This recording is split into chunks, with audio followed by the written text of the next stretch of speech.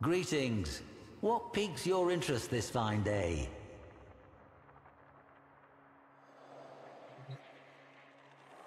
Nova. Mercurial. Unpredictable. And a miraculous example of harnessed antimatter. It would be a bold fool indeed who tried to tame lightning.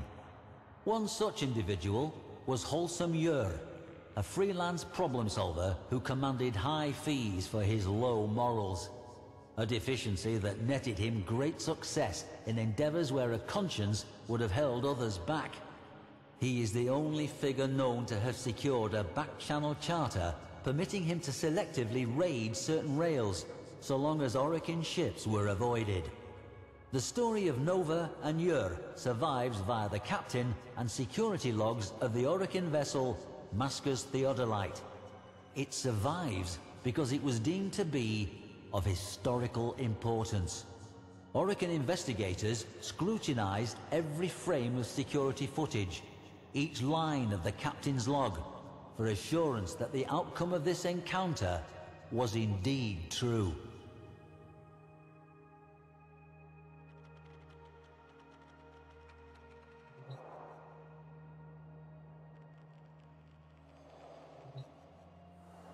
The passenger vessel Mascus Theodolite reported critical problems with her engines. Nova, mistress of antimatter, was deployed to relight the Theodolite's antimatter reactor before the vessel was drawn into the gravity well of a nearby planetoid. 10,800 passengers were at risk. Clipping this Hyandana to herself, she exited her lander. The interior of the ship was deathly quiet. But then, chaos. Behind her, the section of the ship securing her lander was detonated and blown free, stranding her for the time being. From deeper inside the ship, cries for help.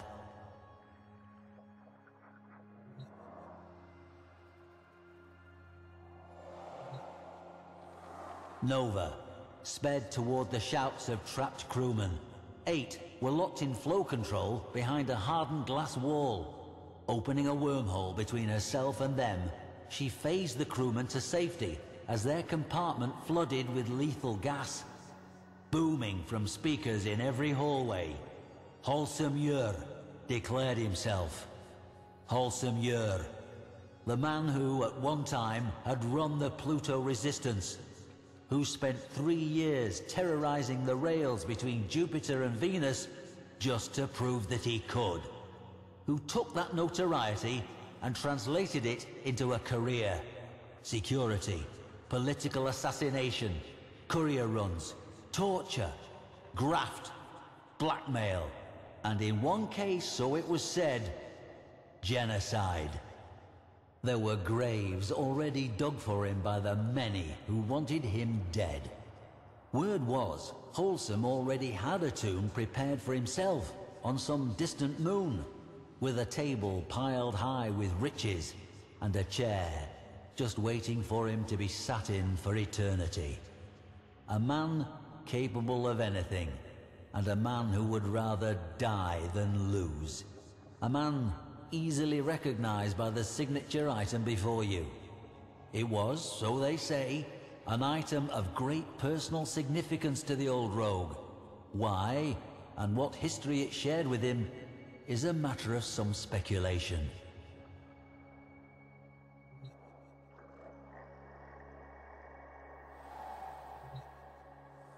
Unaware she was being led into a trap built just for her, I don't imagine Nova took any special precautions. This Flux model helm, for example, was fairly standard. The appealing venting displayed her antimatter nature, an announcement of power as much as an evocation of beauty. Where were we? Oh, aye, yes. Nova and the rescued crew moved for the escape pods.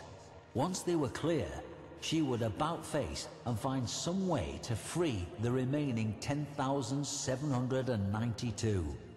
Alas, thuds and clangs resounded as every life pod ejected into space. Empty. Yer clarified, boomingly, that escape was not an option. To punctuate this assertion, bulkheads slammed down in every corridor ship-wide. The only path Yer left open, worryingly, was the one that led directly to the Theodolite's antimatter reactor, the very thing Nova had come to save. What was the old pirate playing at?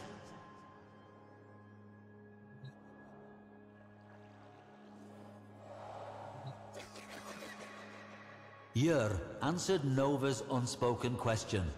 He had jettisoned the antimatter core. Without that, it was impossible for the reactor to function, and the Theodolite would smash into the planetoid in a matter of minutes. Yer had been paid, by persons unknown, to neutralize Nova completely. Yer, a man who prided himself upon an ignorance of the impossible, had agreed and devised this trap. Nova was a being created to contain and harness antimatter. The antimatter drive no longer had a fuel core. His proposition was simple.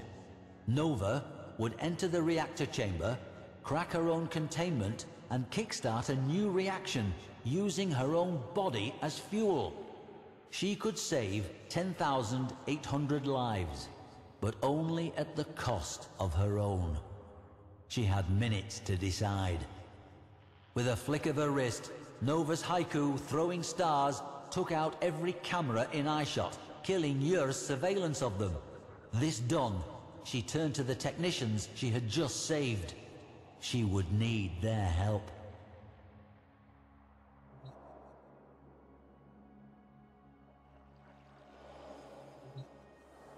Nova walked to her doom. As she entered the reactor's chamber, Yer smugly assured her she was doing the right thing. Within the reactor's observation room, the technicians nodded assent. This was going to be close. From the bridge, Yer sealed the reactor chamber's blast doors. Seconds later, on Nova's signal, the technicians overrode that command. The doors shot upwards, and Nova wormholed out of the chamber and back into the corridor. Leaving that portal open, she created another, straight up into the vent system. On the bridge, Yer had little time to react, but react he did, ordering all prisoners to be killed. In that moment, a portal flashed into existence, Nova launching herself amidst pirate, captain and crew, and showed them what she was made of. In a blinding flash, Yer and every mercenary on that bridge was deeply infused with Nova's antimatter, starting a chain reaction within them. Yer realized what was happening, but too late. With a few precise shots from her Syra-customized sniper rifle, Nova neutralized those mercenaries who were quicker off the mark, before grabbing Yer by his brightly irradiated hair. Hurling him back through her network of wormholes, Nova sent wholesome Yer pinging from portal to portal before tumbling out into the reactor chamber. The wormholes collapsed.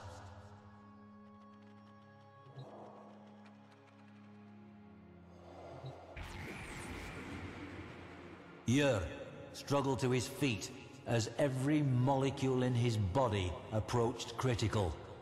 Behind the glass, the technicians gave him a final, grim salute before slamming the blast door closed.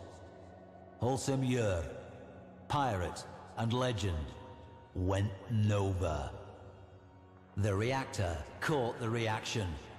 The technicians harnessed it, and the engines of the Mascus Theodolite roared to life. It was, indeed, the boldest of fools who attempted to leash lightning.